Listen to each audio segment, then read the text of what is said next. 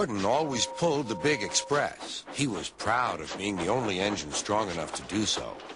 It was full of important people, like Sir Topham Hatt, and Gordon was seeing how fast he could go. Hurry, hurry, hurry, he said. Trickety-tock, trickety-tock, trickety-tock, said the coaches. In a minute, Gordon would see the tunnel where Henry stood bricked up and lonely. Oh, dear, why did I worry about rain spoiling my lovely coat of paint? I'd like to come out of the tunnel. But Henry didn't know how to ask. I'm going to poop at Henry, said Gordon. He was almost there when, whoosh! And there was proud Gordon going slower and slower in a cloud of steam. His driver stopped the train. What has happened to me? asked Gordon. I feel so weak. You burst your safety valve, said the driver. You can't pull the train anymore. Oh, dear, said Gordon. We were going so nicely, too. And look, there's Henry laughing at me.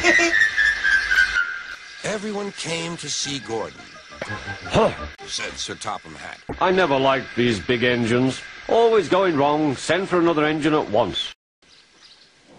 While the conductor went to find one, they uncoupled Gordon, who had enough puff to slink onto the siding out of the way.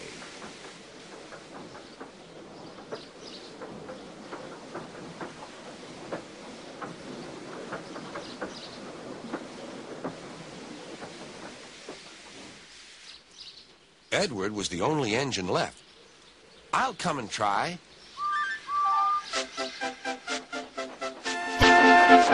Huh, said Gordon. that's no use. Edward can't push the train.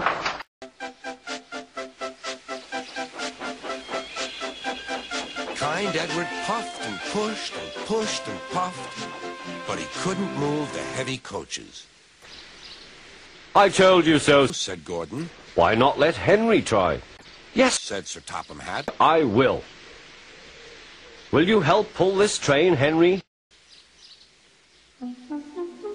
Oh, yes, said Henry.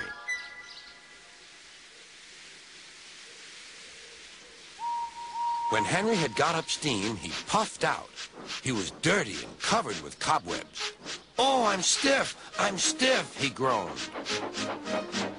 Have a run to ease your joints and find a turntable, said Sir Topham Hatt.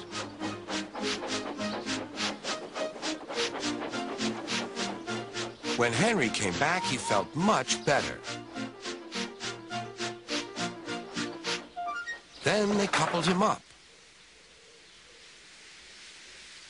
Beep, beep, said Edward. I'm ready. Beep, beep, beep, said Henry. So am I. Pull hard, we'll do it. Pull hard, we'll do it. They puffed together.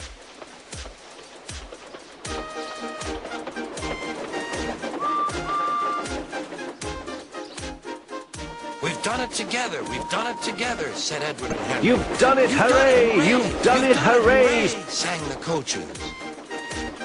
Everyone was excited. Sir Topham Hatt leaned out of the window to wave at Edward and Henry. But the train was going so fast that his hat blew off into a field where a goat ate it for tea.